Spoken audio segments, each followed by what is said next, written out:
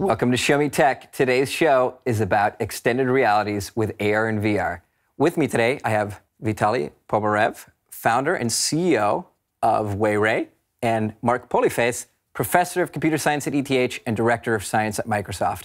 To give us all a little bit of an introduction to the topic of extended realities, Jonathan Isenring, the founder of the Digital Festival, is going to give us his brief. Extended reality brings all three realities, such as VR, AR, and MR, under one roof. Virtual reality is an immersive experience that is simulated by the computer.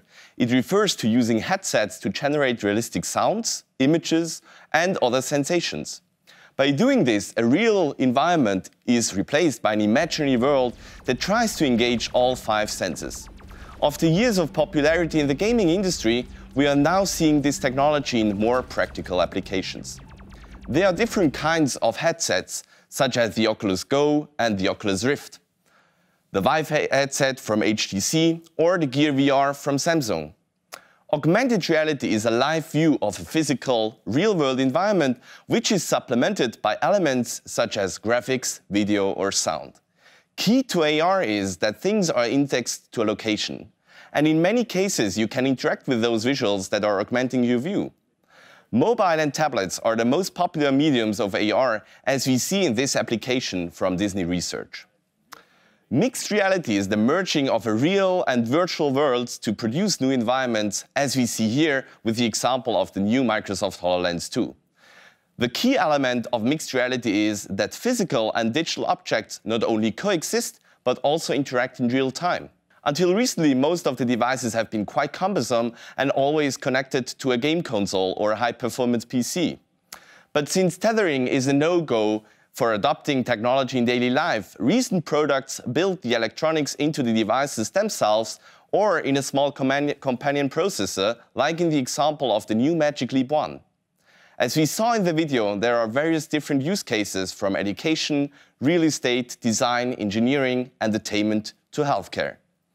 By being home to high-potential startups such as MyMazy or WayRay, or well-known companies such as Oculus, Magic Leap, Disney, and Microsoft, Switzerland can be understood as one of the top hotspots for extended reality.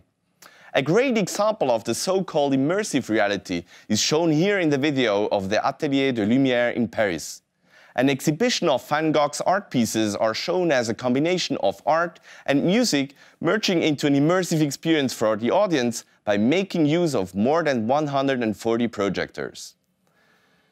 Extended reality is definitely one of the hottest technologies these days. Keep in mind it is something that you have to experience in order to fully understand. But don't worry though, it is still the early days and there is still enough time to experience these technologies before they become omnipresent in our everyday life. So we like to start off our chat with something that we call the choice.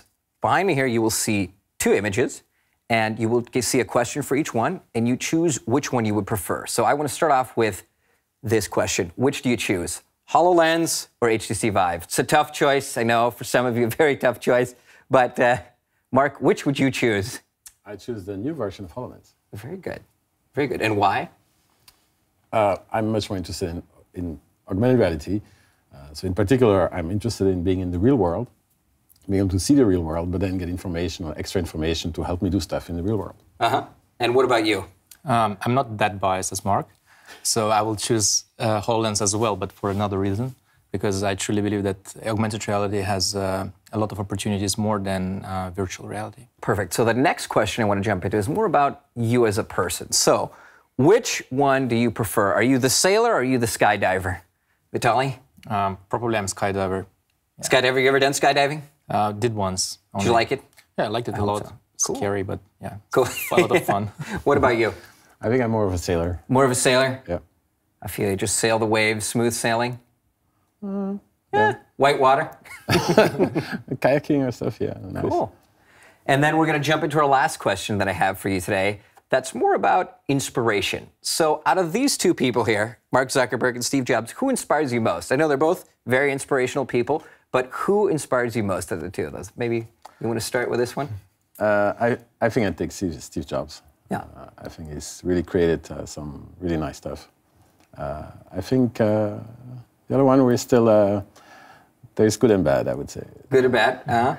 What about you? Yeah, it's a very controversial choice. I would choose Steve Jobs as well.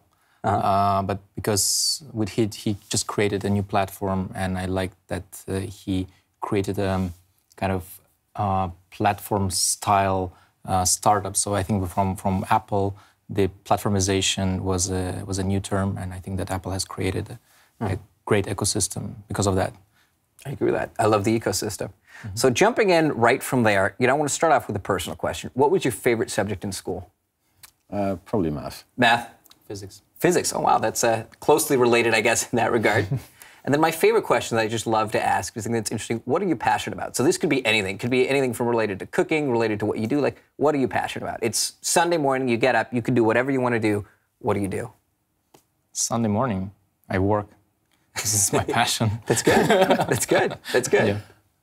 Yeah, let's say besides working, maybe reading some comics. Cool. In Belgium, it's quite popular. Yeah? What's your favorite comic? It's difficult to say. Like, as a kid, definitely Tintin.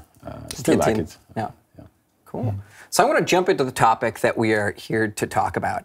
And I want to start off with a question of just where do you see the most promising uses of AR on the one side and VR on the other side? So maybe kick off the discussion with that. Marc? I think AR is, in general, wherever you want to do a task, you want to do something in the real world, which could be navigation, but it could also be many other things.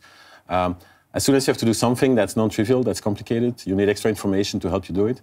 That's, I think, where AR can really enable amazing things. I think for VR, it's the best use case, I think, are going to be in communicating with faraway people. I think that's why Facebook is excited about it.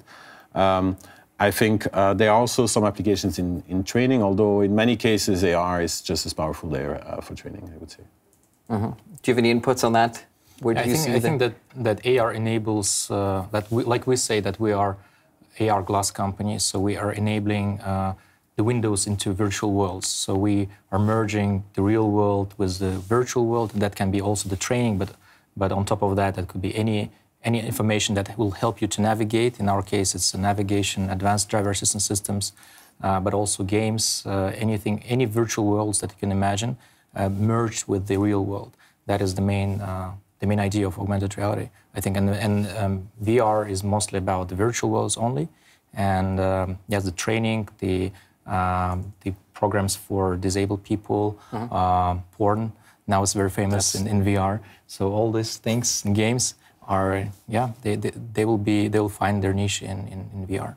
In VR, in that sense. Yeah. And how do you see AR changing the way that we interact with the world? I think that, to me, is where I see one of the biggest advantages. So assuming, you get rid of all the hardware problems that we have to deal with, just having the right information at the right place at the right time is kind of what I would understand as like my perfect, ideal version of what AR is. But how do you think that's going to change the way we interact with the world? I mean, you do navigation. That's one of the big things. I think that's a huge one. I'm a big motorcycle rider, so that's always a huge problem.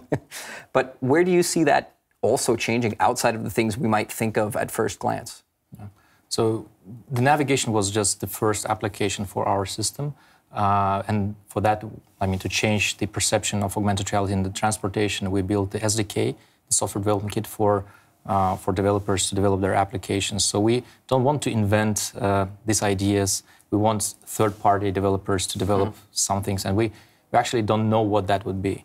We just enable that. We create the platform, and we will see what they will invent. But I think that the biggest impact, like in the transportation, because we're related to the transportation of AR, would be that it's a new revenue stream for advertisers, and that will impact the cost of the trip, because you know that the ride-hailing companies like Uber, Didi, they are not very profitable, to say, because they are fighting. There's a price war between many ride-hailing companies all over the world. And I think that another revenue stream for ride-hailing companies and for OEMs, the car manufacturers, would be enabled through AR. Have you seen any cases that you think are going to really drastically change the way that we interact with the world? Like, where would you like to see it go in that sense? Well, so I think the key thing about augmented reality and also mixed reality, as we call it, is really about having the information available to you in in a way that is very simple and intuitive. For example, in navigation, you have the arrows on the road. You don't have them somewhere on a display that you then have to interpret and essentially spend an effort to see what's on your small screen there, how that relates to the world in front of you. This is something that with augmented reality, with mixed reality, you get just naturally. It's just overlaid on the world. It's where where the information is relevant. It's very low cognitive load for the users to do this. I know I've been talking of some applications. I think that you've also explored in where people have to make very quick decisions. For example, in speed driving or so. There, being able to directly put information in front of the users directly on the road means that they can actually absorb the information even in a stressful situation when they have little time to think. It just goes naturally.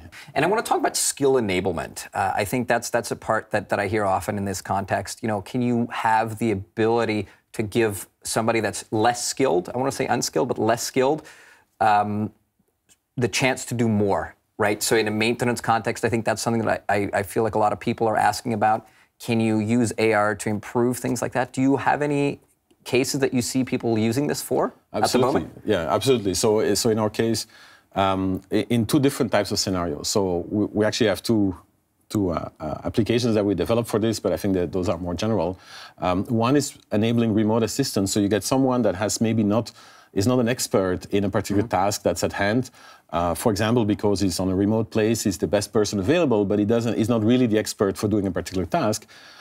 So he can do the task, but then through a device like HoloLens, through augmented reality, can essentially call in an expert. That expert can essentially look over his shoulder or look through the sensors of the device, and then can place information in front of him and say, this is the button you have to press, or this is the thing you have to unscrew, and then check this and measure that. And so assist that, and so you get this through augmented reality, through this possibility to have this remote person bringing information in front of the person, in front of him to help him do the task. So that's one very powerful scenario.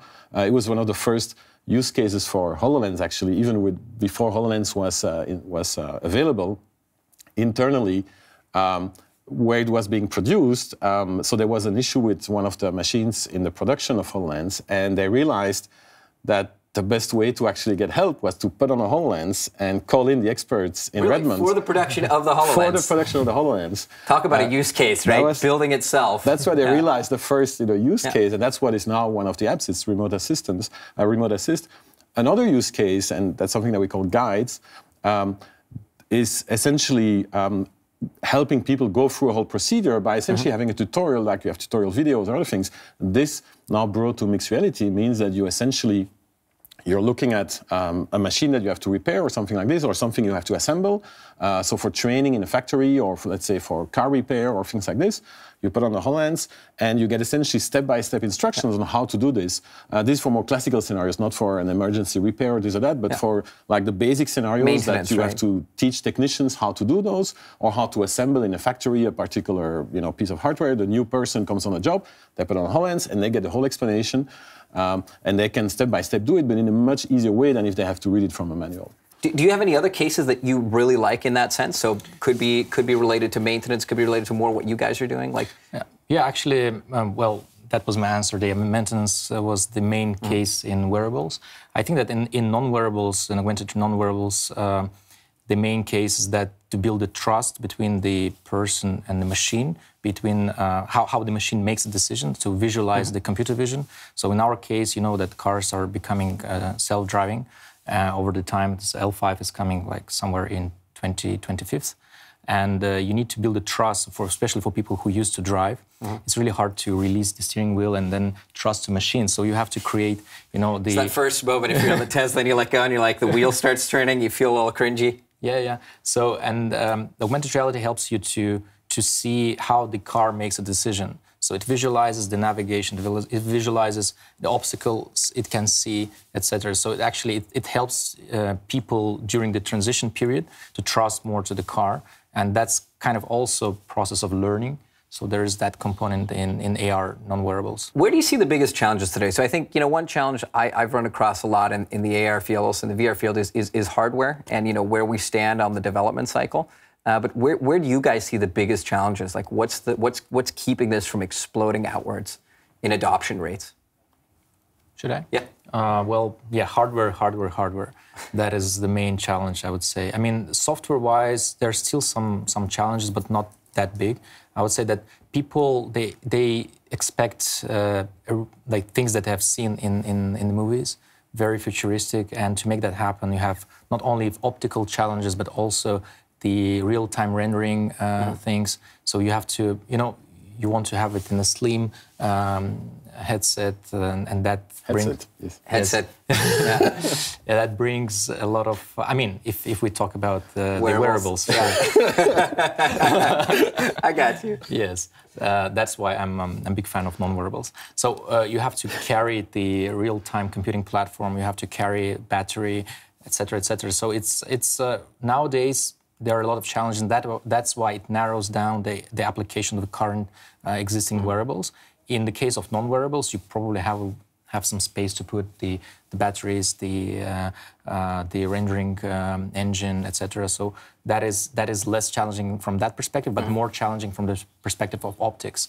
Again, to create a very big field of view, that is not. Right now, we are on the edge of physics. So we are kind of looking for new materials, developing new lasers.